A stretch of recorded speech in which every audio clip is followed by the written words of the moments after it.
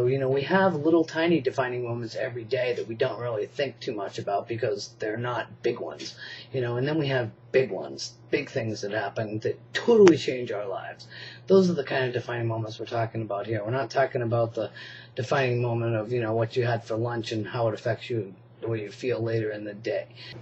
What I'm talking about here is those basic shaping defining moments, the defining moments that changed who I am today, that made me who I am today and became part of the fabric of my life. Moments that without them I wouldn't be the same as I am today.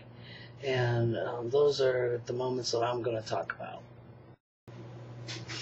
I was thinking about this defining moment that I had when I was in high school, and it was my senior year of high school, and I used to hang out with this really cool friend of mine, this other girl, and I hadn't come out about my sexuality to anybody in the world at that particular point in time. It was my own private secret, and I hadn't been with anybody at that time, so, but I had this best friend. It was a girl, and we were just buddies, and we hung around, and we partied, and got in trouble together, and raised holy hell together, and all that type of stuff.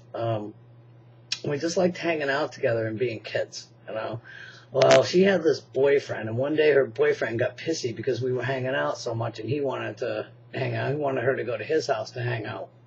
Anyway, so right in front of a whole bunch of our friends in the smoking area of the school, yeah, this was back in the 70s when schools had smoking areas. We were all sitting there having a cigarette, and he says, right in front of all of our friends, that I wouldn't be surprised if you two were lesies. Oh, Jesus. My skin crawled on that day. I have never forgotten, the look on her face, on, his smirking face when he was saying it, and on all of our friends whose jaws dropped, and it was a horrible moment for me, because I knew that he was saying something really bad at that particular point in time about us, and in that instant of time, in that one defining moment, he changed the friendship between her and I instantly. She didn't want to hang out so much anymore. I was kind of dykey looking to begin with, and so she didn't want to hang out as much with me anymore. We drifted apart as friends. We were never the same as friends ever again, and we had been best friends for 3 years. And I really had sort of a wake-up call in my head that, hey, this is going to be a rough road for me through life. Because, once I skedaddle out of this town, and sort of come out to the world, this is the kind of crap I'm going to encounter. And so it was a really defining moment for me in the fact that it changed the friendship. It destroyed a friendship, basically. It changed the friendship to just basically a mutual acquaintance sort of thing. It really made me think about the discrimination that I was going to face in the world. And, by changing that friendship, it changed probably the course of history in some way or another, because I'm sure we still would have been friends today, had he not done that, and I could have come out to her in a more reasonable manner further down the road. And maybe I would know her and her kids and stuff like that, still today. But it changed a lot of things, in that one little instance, in that one little mean remark that this guy made. So that was definitely a defining moment in my childhood, or my teenage years. So anyway, that's number one. We'll start with my teenage years. Another major defining moment in my life, and kind of a happy one, was August 4th, 1994. My eldest niece was born that day, and I held her when she was 8 minutes old. And her being put into my arms when she was 8 minutes old was probably one of the biggest defining moments of my life. It changed everything in me right to the core at that moment.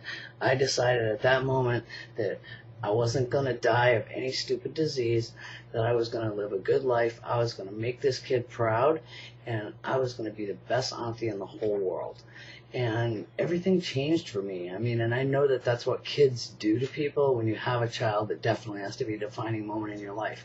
And where I don't have any of my own, when I had my eldest niece, that was what I got, from it, and I went on to have more beautiful nieces and a nephew too.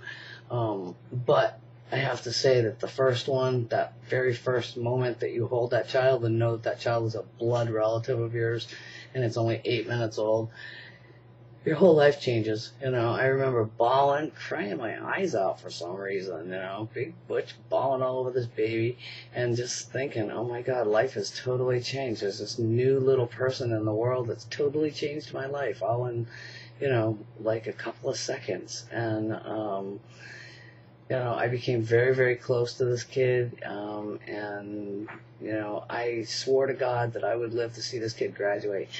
And she's only got a couple of years now, and she's going to graduate, and I am so stoked, and every day, I thank God for every breath I take that gets me closer to that day of seeing her graduate.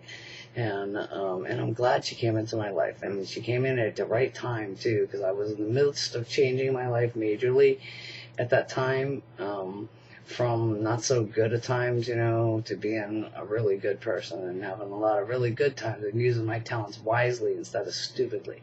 So, she made a really big impact on my life, and she was definitely my defining moment.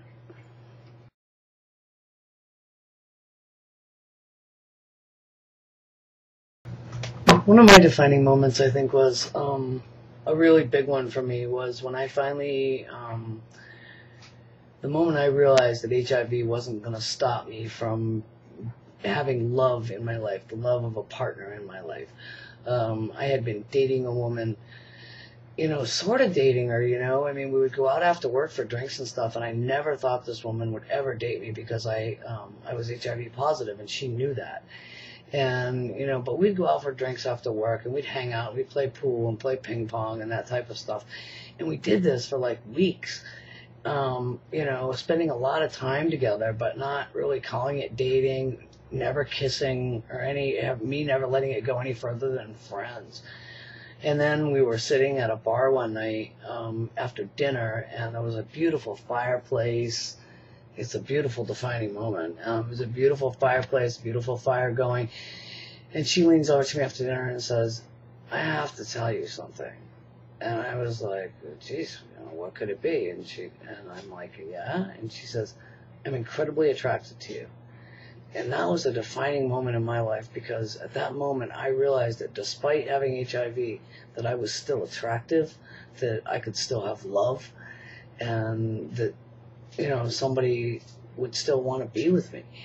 And it was the beginning of me figuring out that HIV is a disease. It's not who I am as a person. And it doesn't have to affect my love relationships if I don't let it mentally. So, it was a really cool defining moment for me. We went on to become involved, and I asked her right there at the table, well, what about the HIV? And she's like, I want to date you, not the HIV. And I just thought that was so cool. She was so real, and she's like, we're adults. We can take care of each other. We can take care of what we need to take care of for precautions. I was bowled over. I was really bowled over. And that was definitely a major defining moment in my life. And it showed me that, humanity can be good, and that people are good, and there are good people in the world, and there are strong people in the world that see past things like diseases and shortcomings and see the person for who they really are.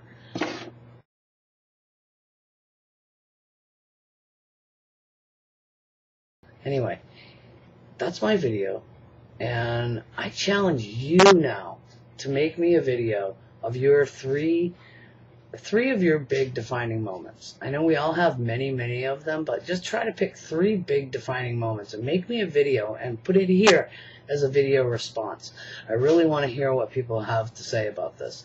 And if you think about it, it's fun. It can be really fun. You can have fun defining moments, or sad ones, or happy ones, or major emotional ones, So do me a video response. Remember to post it down here, and we'll talk to you later.